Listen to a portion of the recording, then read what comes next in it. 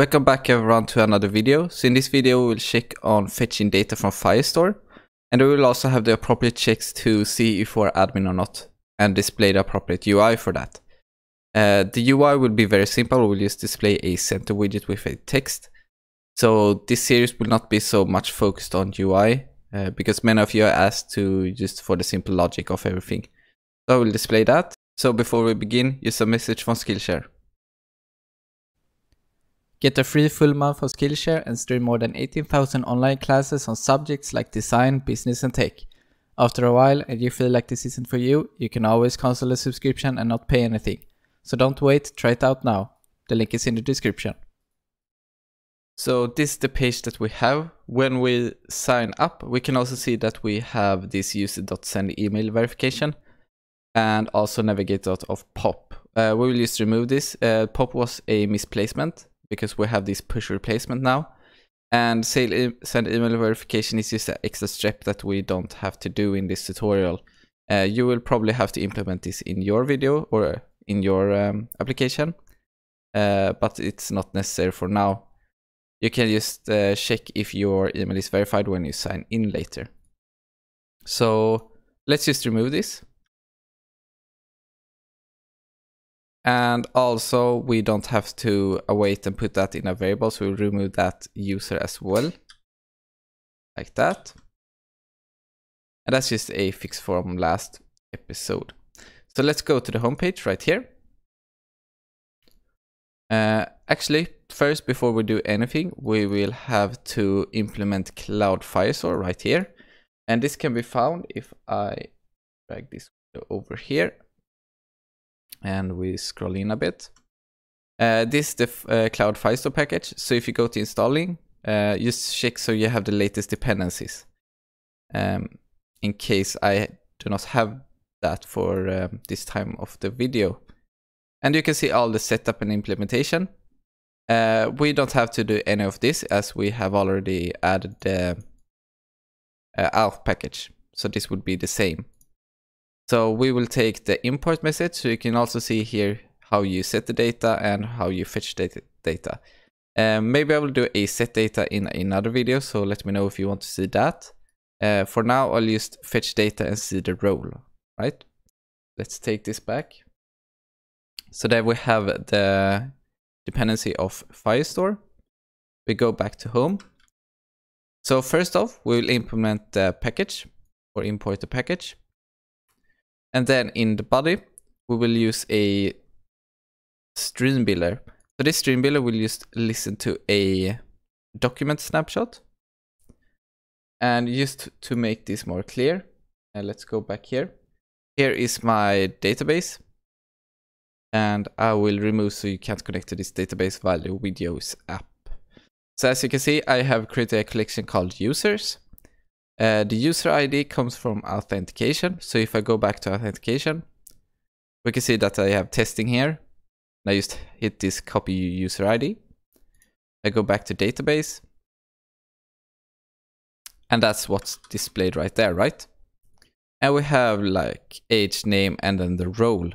So the role I'm just setting to a string. You can set this to ints as well, or booleans, or whatever you want.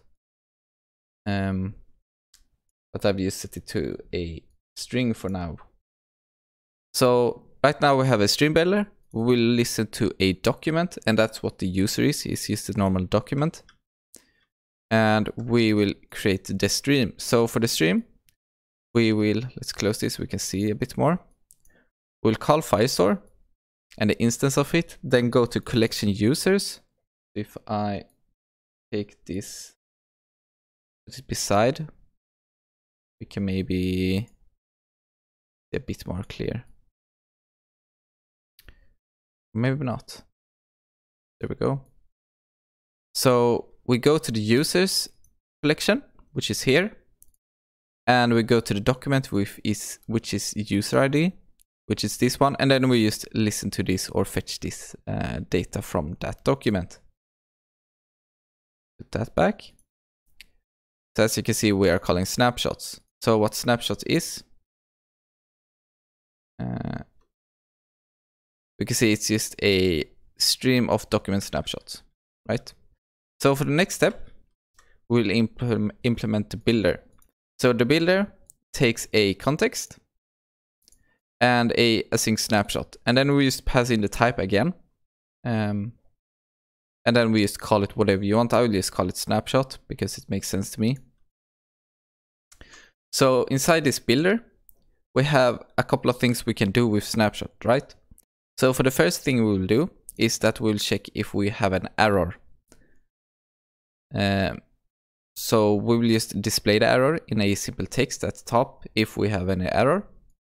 Probably you won't see this message, but this is just for a backup if it's not working. We can create a switch. So Snapshot also have these different connection states. So we can listen to the connection state in a switch. And I have just created a case of connection state waiting. So this is all documented in the Firestore pub spec. So you can also check that. And I will link that in the description. So we can listen to the connection state.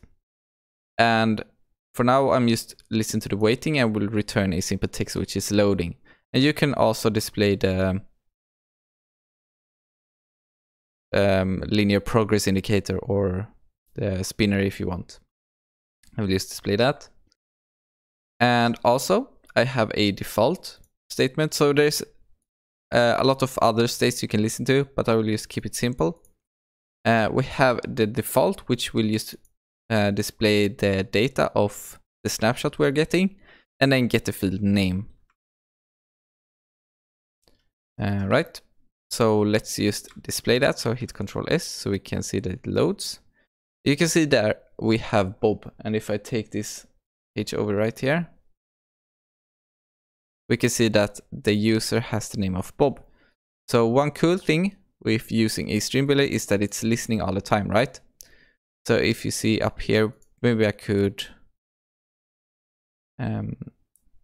set the style a bit bigger, or I can just do it like this. Maybe I could not do that. That's a bummer. Well, at least you can probably see the name right there.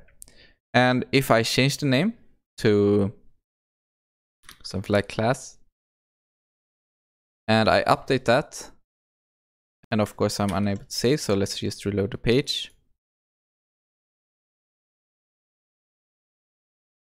If I take Bob again, let's change it to Victor or something, and we update that field, we can see that it displays right away in the application. So this is very handy if you are changing data a lot and you want to display the data as it changes. So this implements a real-world application of active data, right? So right now we have used this snapshot to display the name, which is not that nice. So what if we want to check right there? What if we want to check the role, right? We want to check the role. If it's admin, we will display admin. And if it's not admin, we will display something else, right? So we will create a method called ShakeRoll. We will just pass in the snapshot data. So let's create that ShakeRoll method. I will just return a center. So this ShakeRoll takes a document snapshot. That's what the snapshot.data is. We'll call it snapshot again. So if the snapshot.data role is equals to admin, we'll return the admin page. If it's not, we will return the user page. So if we have the role of admin, we will return the design or the UI for the admin page. And you can also create fully stateless widgets if you want to, or stateful widgets. I'll just use methods to return a simple UI instead. That's not the most optimal way, but it's a way to show.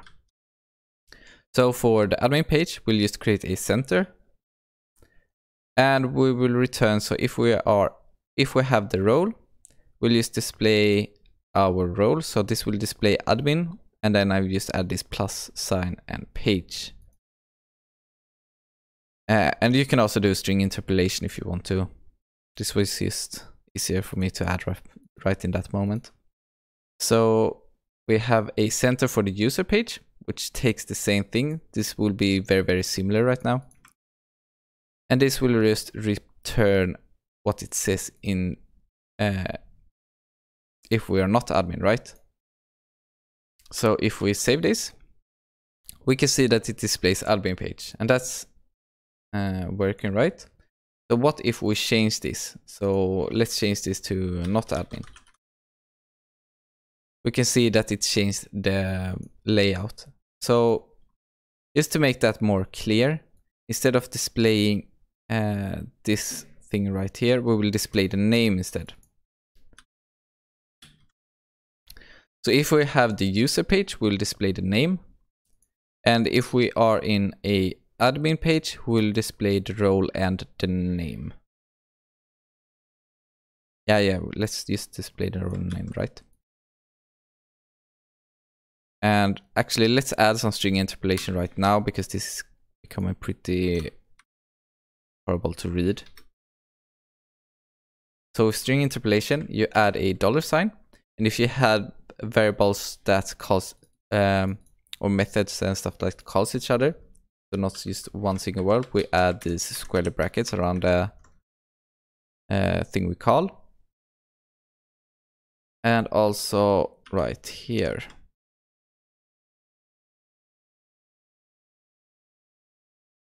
That. There we go. If we say that, so we are displaying Victor right now, which is because we have the not a admin. And let's just switch it back to admin. So right when I switch it back, we will see that the role is matching admin, and we'll display the admin page. So we should now see the role and then which role he is. Or now we can see it. We'll see the role and the name that he has, right? So if I update this to admin, we can see that it switches right away to the admin page. So this is a very simple explanation of it. You can do it in multiple places. You can also have, if you don't prefer stream builders, you can have methods that calls it and stores it in a variable. You can display that variable. Stream builders are very handy if you want to know that you have a connection to the database, right? So if we don't have a connection, we will display errors. So that was all for this tutorial. I hope you find this useful, and I hope this makes sense. If it doesn't make sense, I will probably make another tutorial explaining it more in depth. But let me know, and I will see you in the next tutorial. Bye.